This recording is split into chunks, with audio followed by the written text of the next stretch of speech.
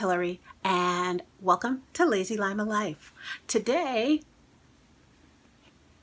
can you guess what I made here? It's the magnets. I made these out of, you can see, water bottle caps. I put a magnet on the back and used some scrapbook paper and some diamond glaze, and I have nifty new magnets. Yay. So I want to talk about your materials list. It's a very short list. Bottle caps, scrapbook paper, optional paper punch, diamond glaze, magnets, and I also used some reflective glass beads. Again, those are also optional for this project. I did some with and some without. So, without further ado, let's get started. Yes. I have bottle caps from water. I have decorative paper circles that I've cut out, and I have stickable magnets. So what I did to get the right size, because there's 2 layers in here, is I have these little plastic, I don't even know what they're called. I have a ton of them. I don't know, these little plastic, blobs that you can use for your card making and scrapbooking and stuff. I got a bunch of them at a garage sale. But I found one that was the perfect size. So I just traced it on my paper. And now I'm gonna cut it out.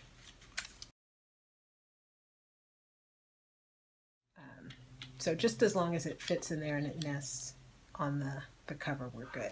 So there you go. I have everything lined up here.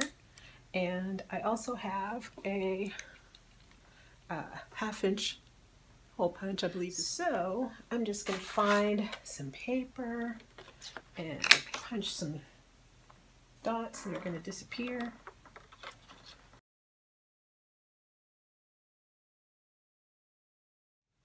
Okay, the first thing we're going to do is we're going to put our magnets on.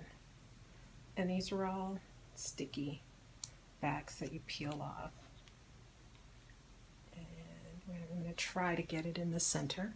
And as I've done it, I'm just going to flip it over. I like working assembly line. 6 magnets ready to go.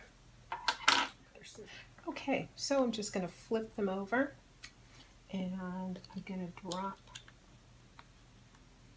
my decorative paper into each one so that it sits nicely inside the bottle cap. Okay, so there are our 6.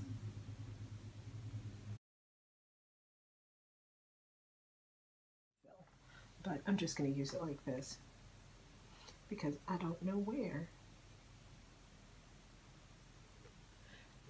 my actual diamond glaze is. And we're just going to roll it over to the edge.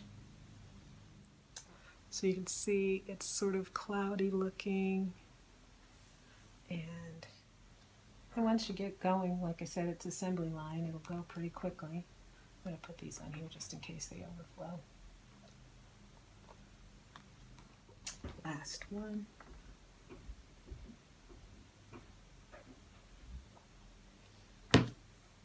The next thing we're going to do with some of these is I have some reflective glass beads. I got them from Daniel Smith. But you can see how they're reflected, which is nice. So I'm just going to sprinkle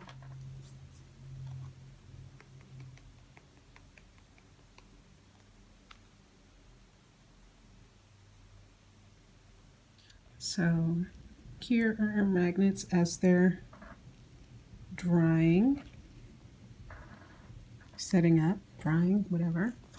This one, I think I got too much of the reflective beads in there, but we'll see. We're going to wait till it dries because the diamond glaze, you can see it's a little cloudy, but it dries clear, so we might be successful. So here are my finished magnets. I think they look cool, except for the one that I just dropped on the floor. That one doesn't look so cool. And some of them, you can tell that the reflective beads are there. This one's the one that I thought had too much, and it probably does, because you can, when you're close up to it, you can barely make out that there's two different textures or patterns of paper in there. This one has reflective beads in it. I think this one probably looks pretty good in real life. This one has a lot of reflective beads in there. I think this one turned out pretty well, because you can see, you can even see that there's a little slice of cake on that paper, so that's kind of cool. That one successful.